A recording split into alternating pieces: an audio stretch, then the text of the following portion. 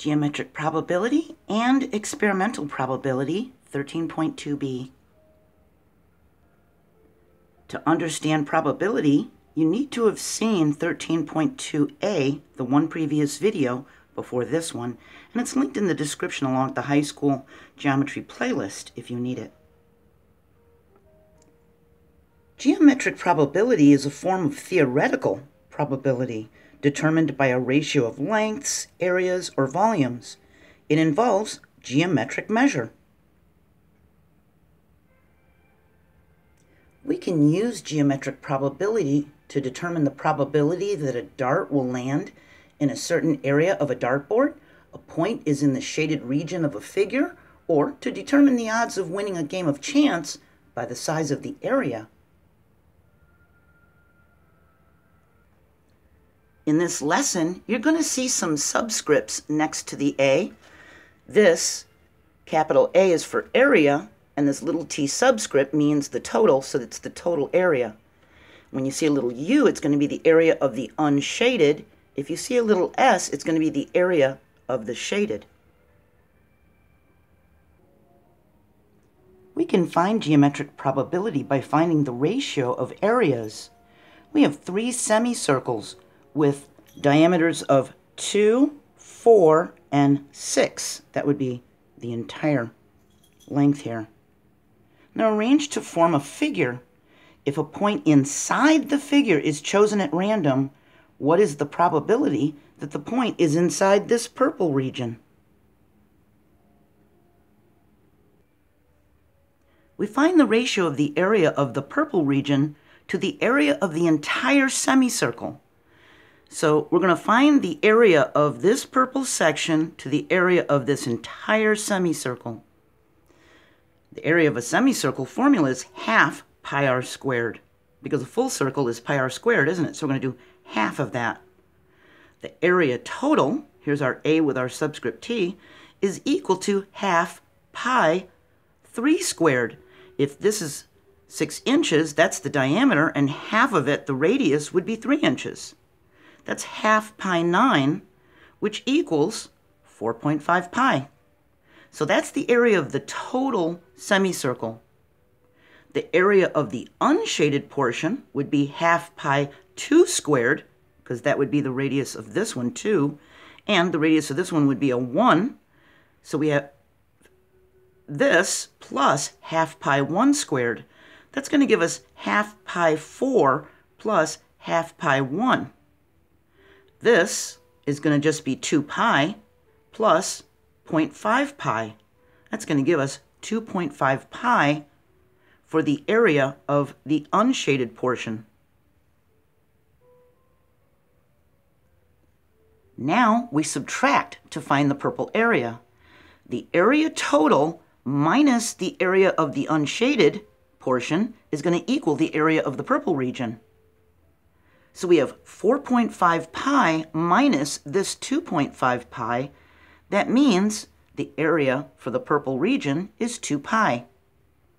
The area of the purple region divided by the area total is going to give us 2 pi divided by 4.5 pi.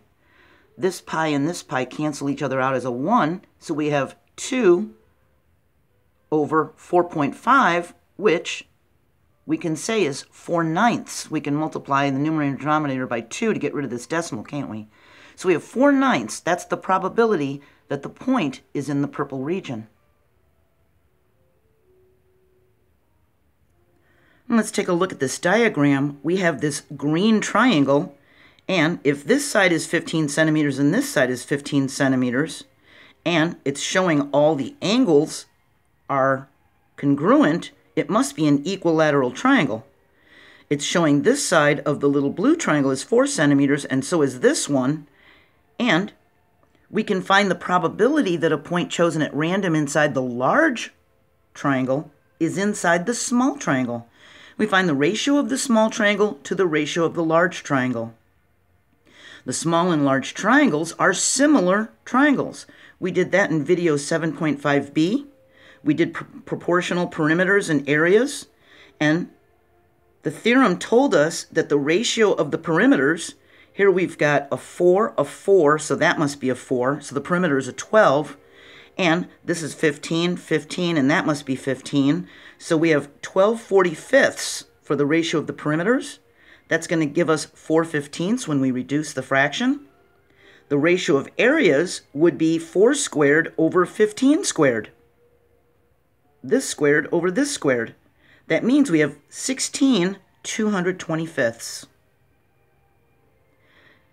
This EF is parallel to BC, isn't it? Now let's take a look at this diagram first. We have an orange hexagon inside of a square. So a dartboard is a hexagon inscribed in a square. It's a very odd-shaped dartboard, isn't it? 2 of the vertices of the hexagon bisect 2 of the sides of the square. And the remaining 4 vertices, so that would be right here, right here, right here, and right here, they trisect the other 2 sides of the square. So we have 1, 2, 3, 4 vertices that are trisecting. That's splitting it in 3, where bisecting is splitting it into 2, isn't it? So they trisect the other 2 sides of the square. So what's the probability that a dart will hit the shaded area, the orange area of the dartboard? So the first thing we're going to do is let x equal the side length of the square. So the area of the square is going to be x times x, or x squared. That means if this is bisected, that this is half x and this is half x, and so is this and this. And if this is trisected, then this is 1/3 x, 1/3 x, 1/3 x. So the area of each of the 4 right triangles is half base height. It's going to be half times the base times the height, isn't it? That's the formula. That means for this side, for these, we have half times half x times 1/3 x, which is equal to 1/12 x squared. For the area of the unshaded portion, we would have 4, 1, 2, 3, 4 times 1/12 x squared. That's going to give us 1/3 x squared.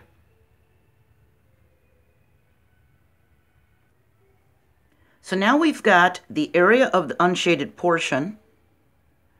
The area of the shaded portion is going to be x squared, the entire square, minus this 1/3 x squared. That's going to give us 2/3 x squared. And the probability a dart lands in the shaded region is 2/3 x squared over x squared. We can cancel these out as a 1, can't we? Which means we have 2/3, or 0.66, written as a decimal, or 66%. We can estimate the probability of an event by using data or by experiment. If a doctor says that an operation has an 80% probability of success, 80% is an estimate of probability. It's based on similar case histories and people who have gone through this illness and needed an operation and their outcomes. Each repetition of an experiment is a trial, and the sample space of an experiment is the set of all possible outcomes. The experimental probability of an event is the ratio of the number of times the event occurs, that's the frequency, to the number of trials. We'll explain this more.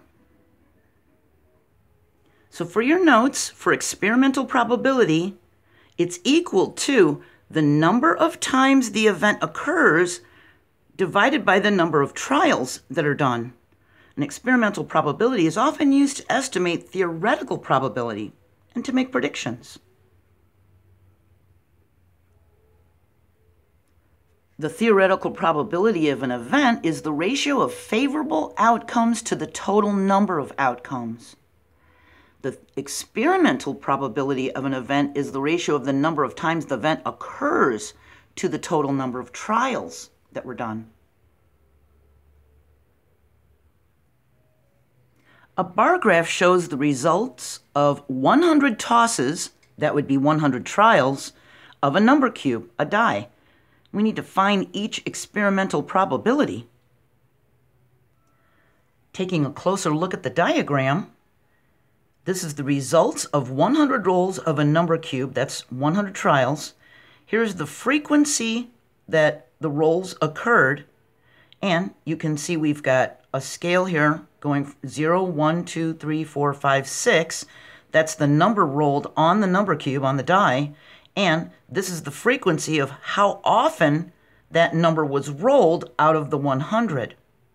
So a 1 appeared 17 times. They rolled a 2 21 times, a 3 16 times, a 4 11 times, a 5 22 times, and a 6 13 times. If we add the 17, 21, 16, 11, 22, and 13, it should total 100. So what's the experimental probability of rolling a 3? Well, the outcome 3 occurred 16 times out of the 100 trials. The probability of 3 is equal to 16 100ths.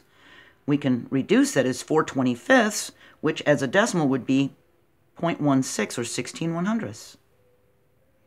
What would be the probability of rolling a perfect square?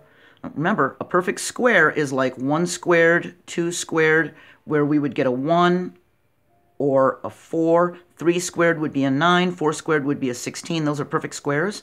So the probability of perfect square, the only way we could have a perfect square here is by rolling the 1 or the 4. The 1 happened 17 times. The 4 happened 11 times. We add the 17 plus 11, because they're both perfect squares, so we use both pieces of data, over 100. That's 28 100ths. That simplifies to 7 25ths, or 0.28 as a decimal.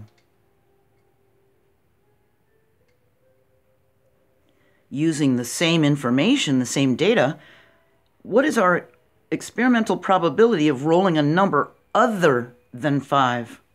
Well, if it's other than 5, we need to use the complement. So we find the probability of rolling a 5. That was a 22 right here. So that's 22 100ths. We take that 22 100ths and subtract it from 1, the total, as 100. See? So we have 1 minus the probability of 5 is going to equal 1 minus that 22 100ths. That's going to be 78 100ths, or we could reduce that to 39 50ths, but it's written as 0.78 as a decimal. We can write P and then this symbol for not 5. We can write P not 5 is 39 50ths or 0.78. Now some textbooks use this symbol for not, but that can be confused with the symbol for similar, which is doing different types of math, but a lot of mathematicians use this symbol for not just to be more straightforward. It's up to you. This symbol is just for logical negation. That means logically not. Take a look at this chart here. It says card suits, hearts, diamonds, clubs, spades, and the number. We have 5, 9, 7, and 5. So this table shows the results of picking one card from a deck of 52, recording the suit, that's the hearts, diamonds, clubs, spades, then replacing the card for the next pick. So it's really important that we put the card back into the deck for the next pick. So what's the experimental probability of picking a heart or not picking a heart? Well, for picking a heart, we've got 5 plus 9 plus 7 plus 5 picks. That means we had 26 trials where we picked a card and put it back. And we picked heart 5 times, so that's 5 out of 26. It's 526, which is approximately 0.19. The probability of not picking a heart would be 1 minus that 526. So it'd be 2126. That's approximately 0.81. What's the experimental probability of picking a black card? Well, there were 26 picks and 12 were black.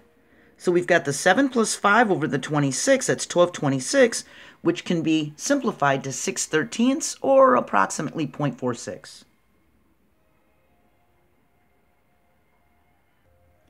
Now, for those of you who need it and need to go a little deeper, Chapter 15 of my Algebra 2 playlist is all about counting and probability. So our next video is going to be probability of independent events. We have lesson 13.3, which is split into A, B, C, and D, so they're not very, very long, like an hour long. And the next one after that is going to be dependent events and conditional probability. We're going to use a table to find conditional probability. Then we're going to determine whether events are independent or dependent to wrap up 13.3. So remember the difference between theoretical probability, which we talked about in the previous video, and experimental probability. Theoretical probability of an event is the ratio of favorable outcomes, what we want to happen, to the total number of outcomes. Experimental probability of an event is the ratio of the number of times the event occurred to the total number of trials. Like how many times did we get a heart when we picked 26 cards? So if you need more information on this topic, check out the description. Look for the link to Algebra 2 Chapter 15, which talks all about counting and probability. In that Algebra 2 chapter, we talk about the binomial theorem and binomial expansion. We talk about Pascal's triangle and subsets, compound probabilities and multiplying probabilities. So if you think that would help you, again, look for the link in the description or at the end of the video. I hope you're doing well, and I'll see you for the next lesson. Bye.